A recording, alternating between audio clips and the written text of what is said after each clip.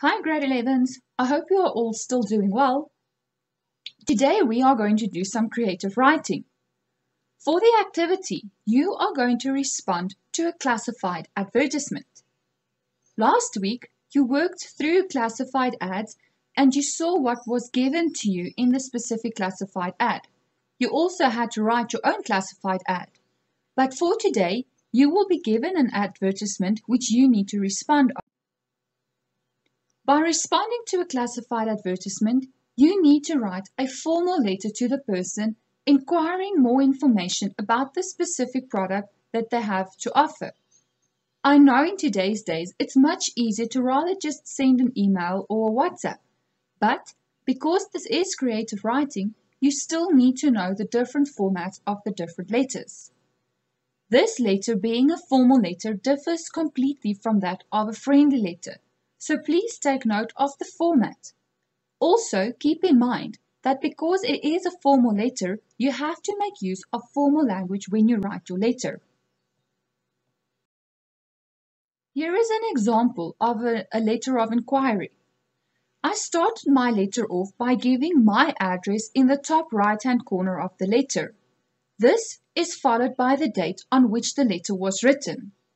You will, however, write your own address in the top right-hand corner. Alternatively, if your mail is delivered to a post office or a post box, you need to write down a PO box address. Now you leave open a line followed by the address of the person you are writing the letter to. Again, after this, you leave open a line where you formally address the person that you are writing the letter to. By this time, you will know the person's name because you saw it in the classified ad, therefore you have to use their name in the letter. After this, you leave open a line followed by the title or the subject. This needs to be underlined so that it can stand out. It just makes it easier for the person reading the letter to see exactly what the letter is about as soon as they open up the letter. Now you leave open a line followed by your introductory paragraph. This paragraph is where you inquire more information about the specific product to offer. In this example, they are inquiring about puppies for sale. So this paragraph will contain information regarding the puppies. For instance, how old they are, how many there are, what the genders of the specific puppies are, what color they are, etc. So whatever additional information you need, you will now write that down in this paragraph. Again, you leave open a line followed by the concluding paragraph. In this paragraph, you give your contact details to the person. In this paragraph, you are allowed to put your email address. Alternatively, you can put a telephone number where they can phone you to give you the information about the puppies. Now you leave open a line and you end your letter by using a formal conclusion.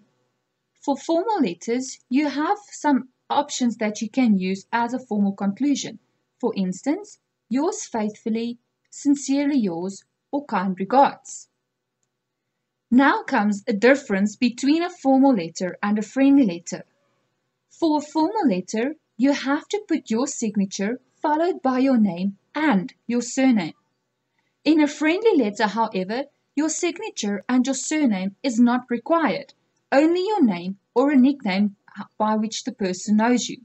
But for a formal letter, unfortunately, you need to have all of these things. Now it's your turn. For today, you are going to do Activity 3 on page 136 of your textbook. Please stick to the instructions and the word count provided to you in your book. Remember, you need to do a first and a final draft. You will, however, see that the question in your textbook gave you specific things that you are requiring about. The question is about student accommodation. For today's activity, I would like you to add additional things to the letter of inquiry that they might not have listed in your textbook. So think a bit, if you were a student studying at university, what else would you need to complete your studies with? Have fun!